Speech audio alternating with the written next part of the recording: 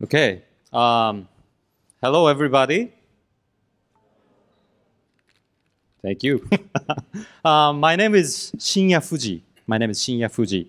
I'm an assistant professor of this faculty of Environmental and Information Studies here at the Keio University. And I'm also the director of Neuromusic Lab and also the X Music Lab here at the Keio SFC. My interest is music and also rhythm. As you can see here, there's a drum pad here. And then today in the lecture, I'd like you guys to be here on the stage to play some drums. So please check it out. So this is the today's talk, the contents of this my lecture. So first, I'm gonna talk about some introduction, and second, I'm gonna talk about some music classes at the Keio SFC, and also about my research and some take-home messages. Let me introduce myself. Hello again. So, but you guys will figure it out. And then I think it's kind of standing for what the SFC likes. As Hagino sensei said, SFC really follow the spirits of Fukuzawa sensei. And Fukuzawa sensei really like independence and self-respect. And I really followed my passion, and then that's the reason why I'm here. So I'm gonna tell you a little bit story about that. This is a university I experienced, so quite a diverse background I have. Even though here at the Keio SFC I'm teaching, but I'm also having the really broad experience at several universities. Actually, I went to music school, and then I learned drums. And because I went to university, but I haven't motivated to study. What I was doing is, for example, sitting over there and sleeping and not motivated at all. And I was thinking all the time what the university is, what the research is. That's what's me.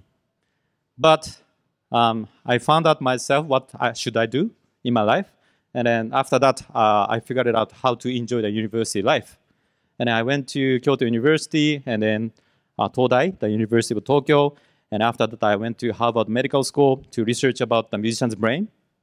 And after that, I want to apply the knowledge of the music science to help people after disorders. So I went to University of Toronto to help people after stroke by using the music. And after that, I came back to Japan, and here at the SFC, I'm teaching.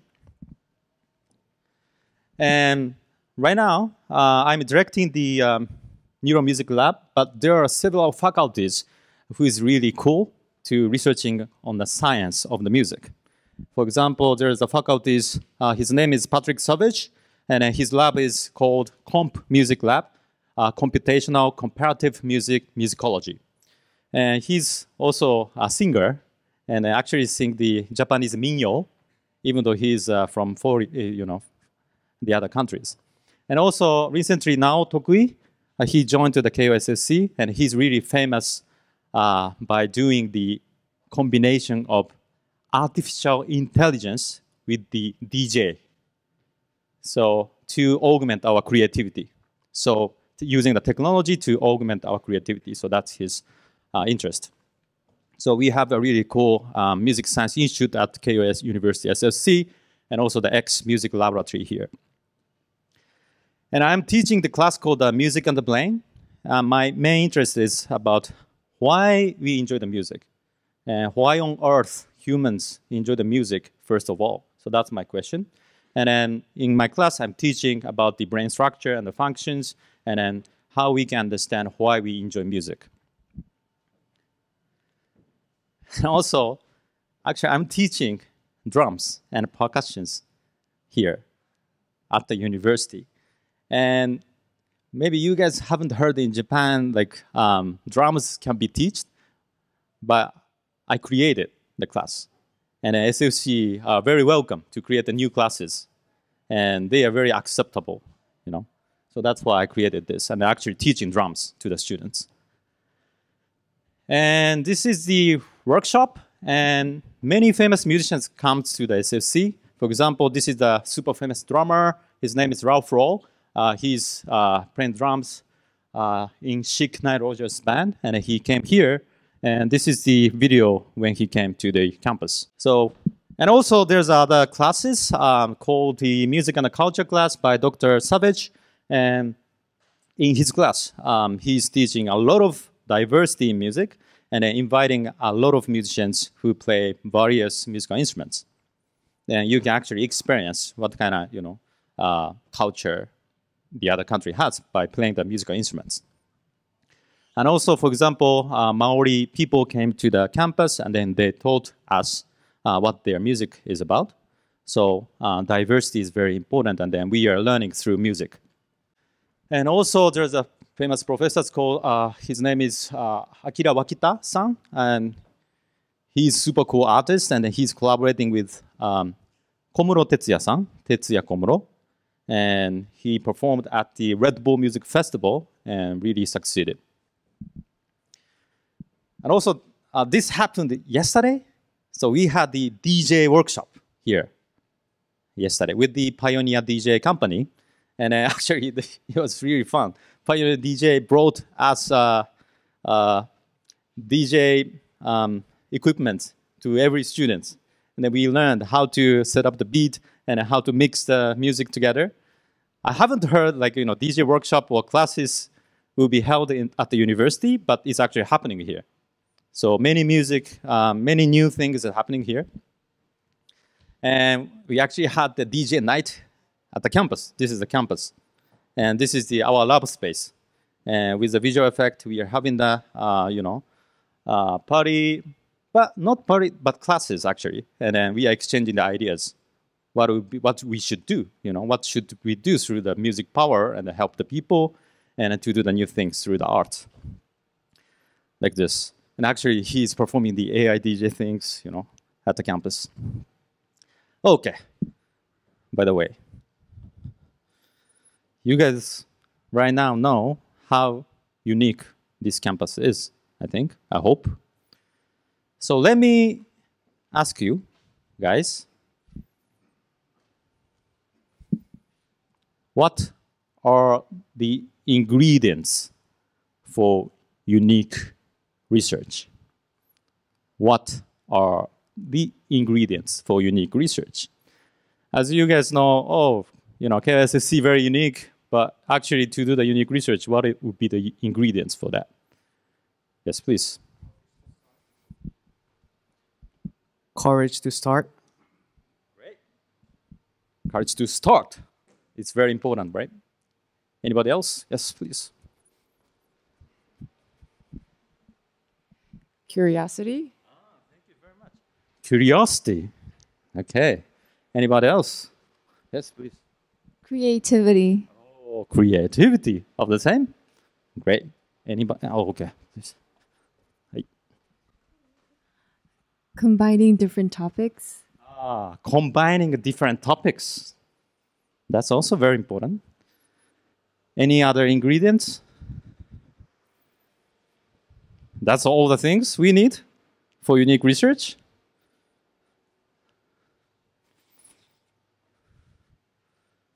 Okay, so that's our start. And curiosity. And that's the, of course, combining the things, that's very important. So I think, so this is my answer. I think it's not the complete answer, but my personal answer. I think the ingredients, at least we need to do the unique research is passion. And thank you, curiosity. And I also think measure. Hagino Sensei said, analyze, measure. And also, I think. After measurement, you have to think, what is this? And at the university, you have to think. With the friends and then faculty members, you have to think about your topic. And also, I think,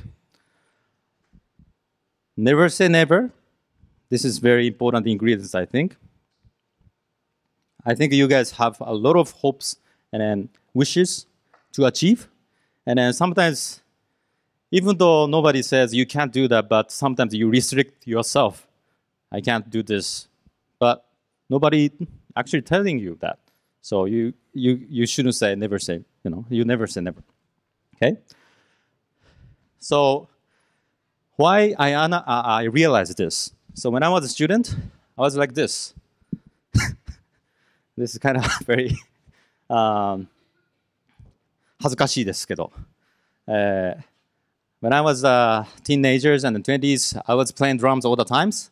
But as I said, I wasn't motivated to do the research at the university because I couldn't find myself. I was just playing the drums, but it wasn't unique. There are many more drummers in the world and many more musicians. And I just played the drums, but it was not unique. And I couldn't combine what I should research at the university. But one day I realized, actually professor told me, at the university, most important thing is you have to follow your passion or what your curiosity is. And my curiosity is, of course, drums and how to be better at playing the drums. So I just followed my passion and curiosity. So the first things I did was to research, to search about the papers, journal papers, on the database called the PubMed. And then I put in the keyword drummers in 2002. And then I found this, only 6 articles. And even though I play drums and I was thinking about how to control my muscles and then body movements, but in the world, there was no research on muscle activity or movements about the drummers. And I was so shocked. Oh, why on earth there are a lot of drummers, but they are not thinking about the movements and the muscles in the world scientifically? And then, hey, then I should do this at the university. So I just followed my passion and curiosity and to play drums. And then I started researching on drums. Passion, curiosity. So even though I wasn't motivated at the beginning when I was a freshman, but after I realized, oh, I should follow my passion and curiosity, I really motivated. I noticed how to use the environment at the university. So there are a lot of faculties members here. And then when I talk to the professors, I really motivated to study about the drums and the musicians, how they control the body movements. And I'm interested in the brains of the musicians. They actually helped me and advised me a lot. So if you want to do something, there are a lot of cool professors here who can help you guys. And actually, I was helped by professors, and then he actually gave me a chance to talk in front of the many people, even though I was sitting there. But 1 year later, I was standing up here and then teaching about how to control my bodies to play better drums. And also, I'm going to talk about the other ingredients, measure and think. How many times can you hit the drums in 60 seconds? This question, you guys can imagine, right? But how many times do you guys think by imagining this? 500? 600? Lower than 500? Oh, okay, many people. Wow, cool. Let's measure. 500 or less than that. Okay. Does anybody else want to try this? This is a machine to measure the number of drumming. Yes, please. Come. Props. Thank you very much. Yay. But, this is the example, you can imagine it, but, actually it may be different. And then this actually tells you what the actual number is, and that you can have a chance to rethink about it, right? Actually, more than 500. But this is the world's fastest drummer. The fastest man in the world can do this 1,208 beats per minute. So it equals to 20 beats per second. 20 times. 20.